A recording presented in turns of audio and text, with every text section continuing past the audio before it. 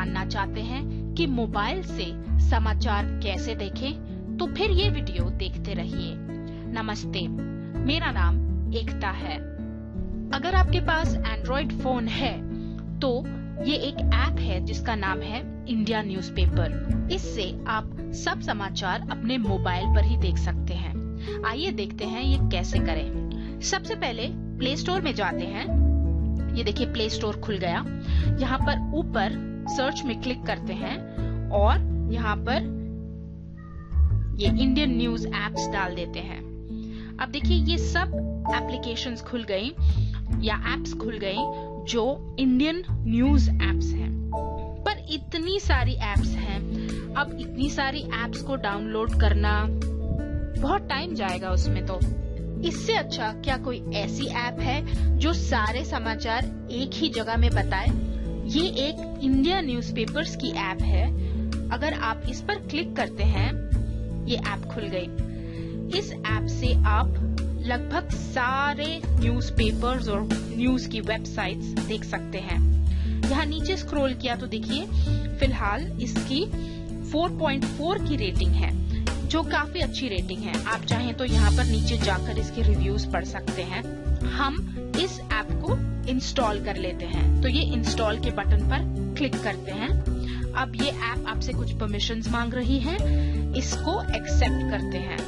ये देखिए अब ये ऐप डाउनलोड हो रही है और आपका शॉर्टकट क्रिएट हो गया और ये ऐप सक्सेसफुली इंस्टॉल हो गई।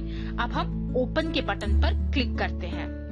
ये देखिए ये इंडिया न्यूज़पेपर्स की ऐप खुल गई। इसमें आप देख सकते हैं बहुत सारे अलग अलग वेबसाइट्स जो न्यूज से रिलेटेड हैं, जो समाचार की वेबसाइट्स हैं, ये सब इसमें दी हुई हैं और ये इनके लिंक्स हैं। आप चाहें तो किसी एक पर क्लिक करके देख सकते हैं। ये देखिए आज तक का खुल गया और ये आपसे पूछ रहा है क्या आप हिंदी का जो टेक्स्ट है वो पढ़ सकते हैं, तो हम यस पर क्लिक करते हैं। अब ये देखिए ये आज तक की वेबसाइट खुल गई, लेकिन ये मोबाइल वेबसाइट है जो आप देख सकते हैं अपने मोबाइल से। चलिए वापस जाते हैं।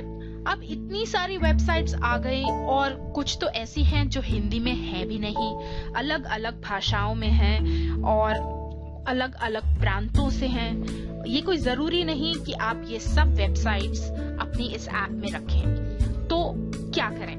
हम ये करते हैं कि हम हमारे मतलब की वेबसाइट्स सिलेक्ट कर लेते हैं। चलिए स्टार पर क्लिक करते हैं। ये क्लिक किया तो देखिए ये सब आ गई। अब आप यहाँ पर वो वेबसाइट्स डिलीट कर दीजिए जो आपको नहीं चाहिए। जैसे कि एग्जाम्पल ले रही हूँ, आंध्रा ज्योति को डिलीट कर देते हैं। यस, ये आंध्रा प्रभा को डिलीट कर दिया।